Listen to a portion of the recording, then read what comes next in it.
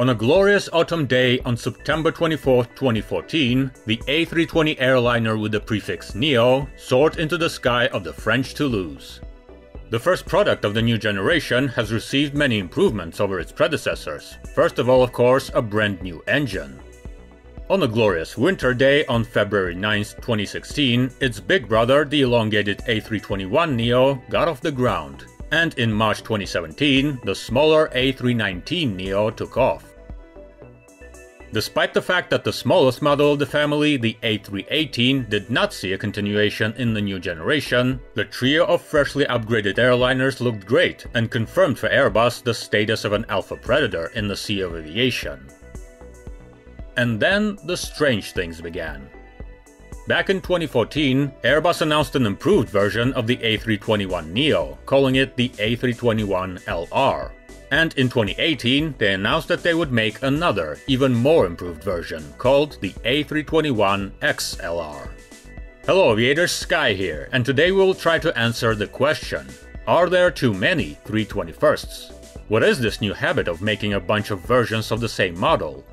In order to understand where this habit came from, we need to look at what the Airbus A321 is. In early 1988, with the certification and market launch of the base A320, Airbus mustered the courage to continue developing the line. In November of the same year, a modification was officially announced, which received the index A321. The main difference was, of course, the capacity. The new aircraft received a couple of additional fuselage sections, making it longer by almost 7 meters, 22 feet and 9 inches, which made it possible to add 25 to 30 seats in various layouts. Meanwhile, the aircraft became heavier, up to 83 tons, and in order to maintain performance, it was necessary to boost the engines, strengthen the structure, slightly rework the wing, install double-slotted flaps, and add area. Plus, to meet safety standards, instead of small emergency exits above the wing, the cabin received full-fledged additional doors. There are many changes, but they are not so radical, so the unification has been preserved. The A320 and A321 are brothers. However, despite the success of the A320s, the operation of the 321st, which began in 1994, did not impress the airlines. The plane was roomy, economical and reliable, but the size had to be paid for with the fuel capacity, and its range was less than that of the base model. Airbus wasted no time in making improvements. The new modification, indexed A321-200, had a maximum takeoff weight of 89 tons, and this weight fell on an additional fuel tank installed in the center section. The range reached 3,000 miles, or 5,500 kilometers. As a result, the 321-200 became the main one, and the first model -100 was not even produced anymore.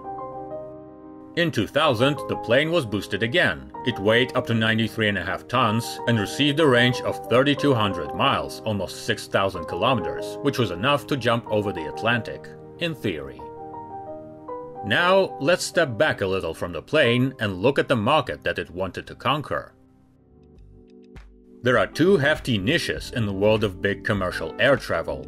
The first one is narrow-body airliners, with a capacity of up to 190 to 200 passengers and a range of up to 6,000 kilometers, 3,200 miles, where the A320 and Boeing 737 rule. The second is wide-body airliners, the capacity of which starts from 250 seats, and the range jumps beyond 10 to 12,000 kilometers. This is where the big guys rule, the smallest of which are the A330 and Boeing 787. Looking at these indicators, you can see a kind of gap. The niche that is called the middle of the market, kind of an in-between area, turns out to be empty. Narrow-body aircraft can no longer work there, and wide-body aircraft can, of course, but with a mediocre economy. And here I have to argue with myself. In fact, this niche is not empty. For a long time, the Boeing 757 reigned in it. With a capacity of 200 to 250 seats and a range of about 7,000 kilometers, 3,800 miles, it was the largest of the narrow-body airliners, and in fact the only player in this field. No one really claimed it until the Europeans made their own narrow-body. Airbus in this regard had both trump cards and problems, and both factors were related to family ties. The A321, due to unification with other airliners, was cheaper than the Boeing 757, but at the same time, because of unification with the smaller A320, it was lagging behind. There was more space after 2004, when the Boeing 757 ceased to be produced. The market was quite modest at that time, and the 321 still could not fully claim it. There was not enough range, and sales remained small. For example, in the period of 2000 to 2010, 482 airliners of the Model 321 were delivered.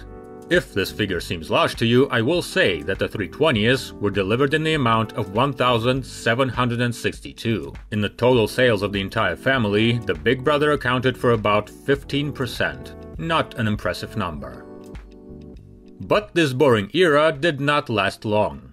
In the late 2000s, Airbus decided to begin a large-scale modernization of its family of narrow-body airliners, basically creating a new generation. New technologies and solutions made it possible to decently boost the airplanes. Besides, the competitors did not sleep. It was necessary to guarantee superiority. The program called NEO, or New Engine Option, was based on the new power plants. The CFM LEAP 1A or the Pratt & Whitney PW1100G were suspended under the wings of updated airliners. The thrust of the engines remained almost unchanged, but the fuel consumption significantly decreased, and in our case, it was a step forward.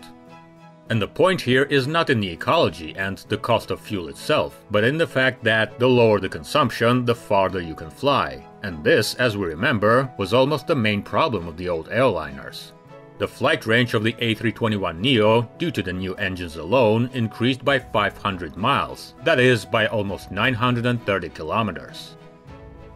And this time, in the absence of the direct competitor, with the growth of the market niche and excellent performance, the demand came right away. At the time of the first flight in 2016, Airbus already had a backlog of orders for more than 1,100 airliners, and this was with their price tag of almost $120 million apiece.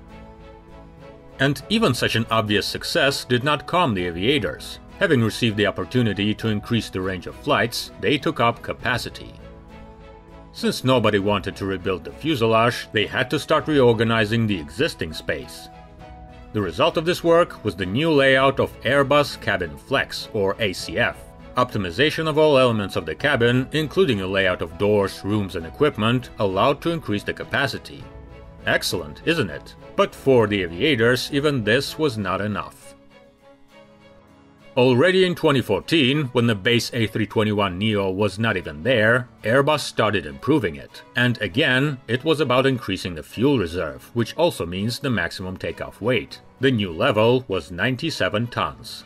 The fuel capacity has increased due to the integration of 3 additional fuel tanks in the fuselage. The flight range increased to 7,400 kilometers, 4,000 miles, and due to the ACF layout, the cabin capacity reached 206 seats in a 2-class layout, and as many as 244 at the maximum.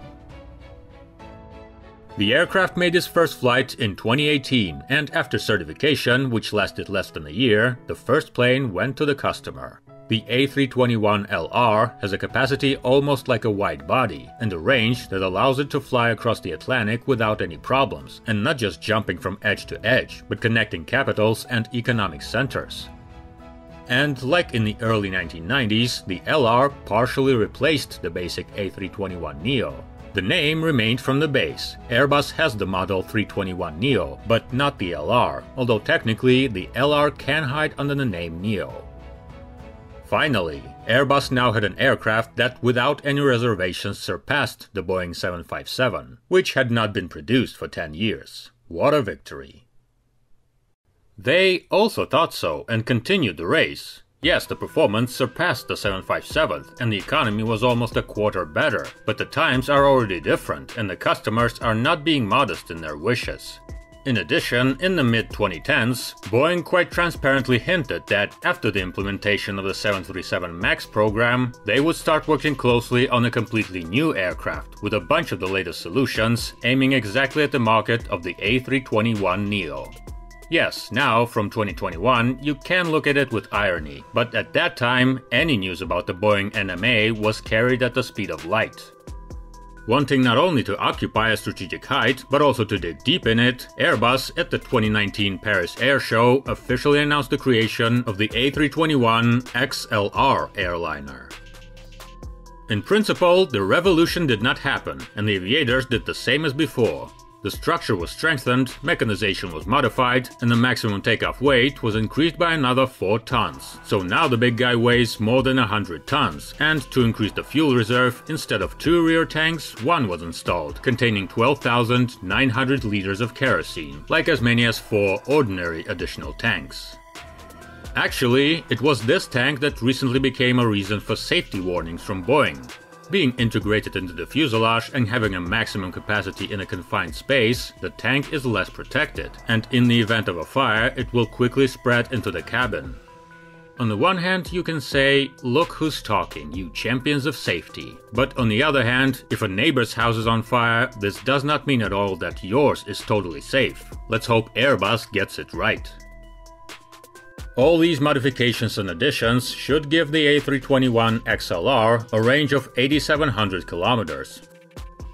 8,700 kilometers. Let me remind you that the range of the first A321-100 was about 4,400 kilometers. Aircraft with such a huge range will be able to easily cover not only the Atlantic, but also many routes connecting other continents, including the Asia-Pacific region. At the same time, potentially, due to its flexibility, it will be pretty good on flights of higher frequency and lower capacity, sometimes replacing wide-body airliners flying there.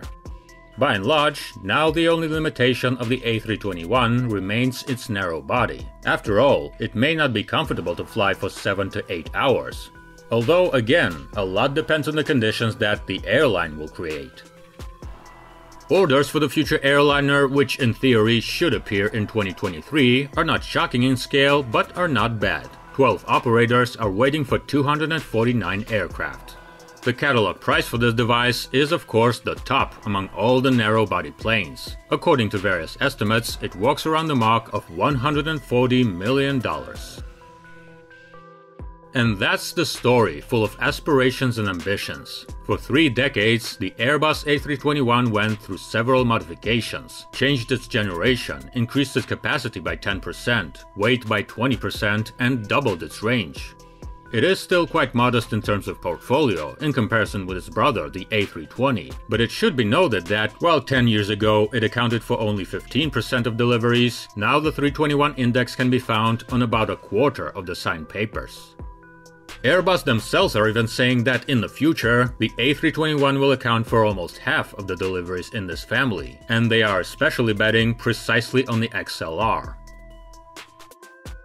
Someone will definitely say that after the glorious 2020, which aviators will certainly remember forever, the world and the industry have changed. And they will be right, of course. All the pompous predictions now are nothing more than coffee fortune-telling.